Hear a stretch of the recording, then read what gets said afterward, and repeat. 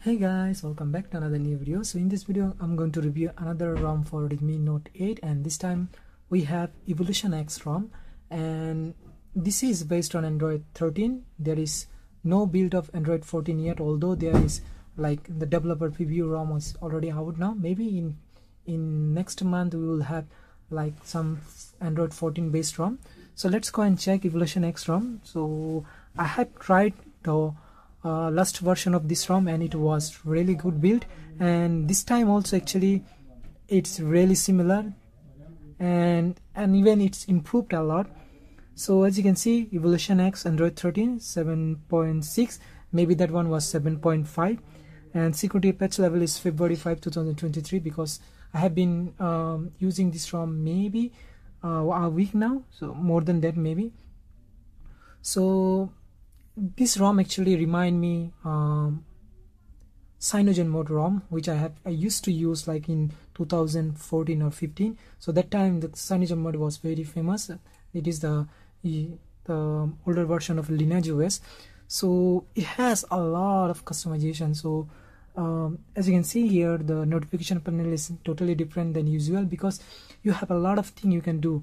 Like there is an option called the evolver. So if you go there, there is all sorts of option which we used to do in cyanogen mode. So in cyanogen mode we used to get a lot of features, but for more features we used to use like we had to get like root permission, then you have to use like exposed, and then we can tweak this kind of thing. And this actually, whenever I use this ROM, and it's remind me those kind of thing. But that time we had to do a lot of thing to do, like changing the UI and other things. But this time, but you don't need to do anything actually. All of them laid out pretty well.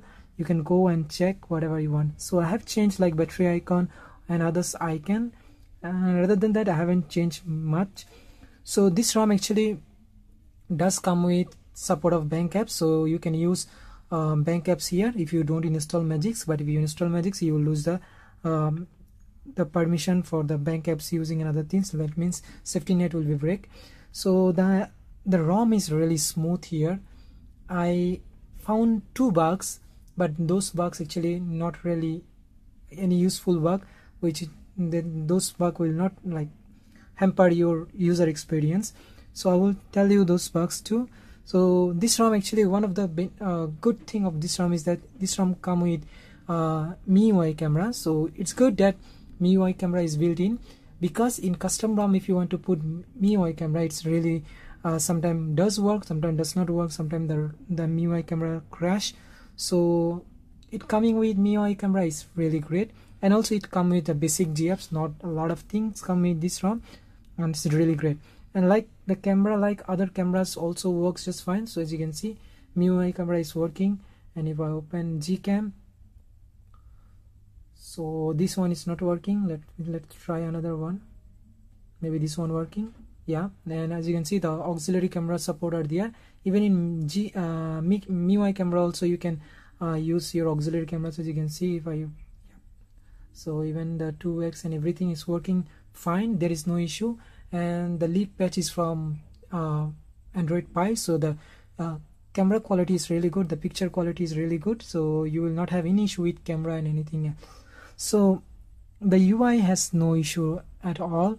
The apps are running very well, and you will get really good battery backup and other things. And I'm not really going to show everything, because it's almost similar to all the ROM. And this ROM also come with like Xiaomi parts option, where you can tweak your display calibration setting, and it's working really fine. Yeah, I did not have any kind of screen retention problem in this ROM, and have been using maybe more than a week now. I haven't faced any kind of issue. So the first bug which I have noticed is that whenever I take a screenshot, so as you can see, I have taken a screenshot, and we have like icon to edit the screenshot, so it doesn't work in this build. So you cannot edit, because I use this feature a lot in my daily drive. So but this feature is not working. But I haven't faced this problem in any other ROMs actually, but only this ROM have this issue. And another issue is that, so as you can see here, it's showing that how much RAM is available. So out of 4 gigs 2.8 gig available, which is cannot possible. So if we go here, the real one, if we check the real one, So as you can see, 1.4 gig is available. And one thing about this ROM is that if you close everything, like, and now many apps is running now, so if I close everything and if we check the RAM, so as you can see, it's free up 1.5 gigabyte of RAM. Mostly you will get 1.3 gigabyte in most of the ROM. Even I got like maybe 1.8 gigabyte also when I installed this ROM first without installing any apps. It is really good actually. I haven't seen this kind of RAM optimization in this device, and it's really good and really great and working really fine. So other things about the security like fingerprint and other things does work really fine, so no issue with that. There is no sluggishness, no, not really anything there. So it's work each and every time. There will be no issue. And one of the best feature of this ROM is that it comes with Dolby Atmos from Motorola, and I have demonstrated this on another ROM, and this is really good. So you will get very loud sound and very clear crystal sound with this ROM if you turn on the Dolby Atmos option, and it does work with earphone also.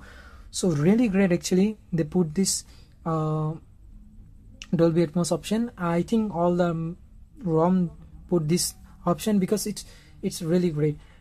You know, the Redmi Note 8, actually the speaker quality of Redmi Note 8 is really great according to its price. I have used many devices according to the similar price, but the speaker quality on Redmi Note 8, it's really great, and when you use Dolby Atmos it will be much better. So this is one of the best feature I have ever found on this ROM. I have found this feature on another ROM too, and I have demonstrated how it works. And also be mindful about that the sound is very loud, so if you keep it even in down also it will be really big. Like when I put alarm, I have to turn it down to very low. If I keep it in 40% or 30%, it will be very loud. So I have demonstrated that too in my previous ROM review. So that's it, everything about our Evolution X ROM. Really great ROM. I will put the link in the description below. You can download it from there and flash it. So that's it about Evolution X. Thank you very much for watching, and I will see you next time.